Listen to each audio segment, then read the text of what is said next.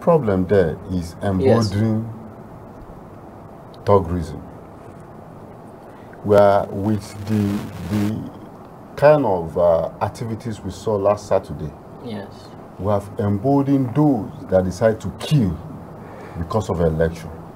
And this is the concern of Nigerians in Lagos State. And now this is even, is even more. Now that we have a president-elect, one of the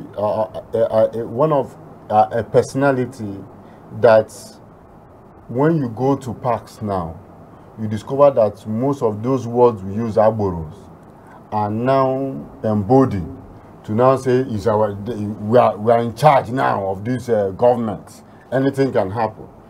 If where we believe that there are a kind of synergy with the police authorities to curb all these insecurities, ballot box snatching, and it could not be done.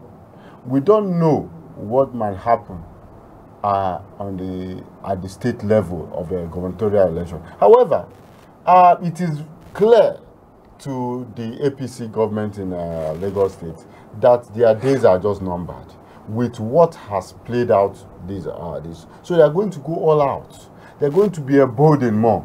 The apparatus of the government and with the federal government also will make sure that they will use every means necessary to stifle the process of the election. That's okay.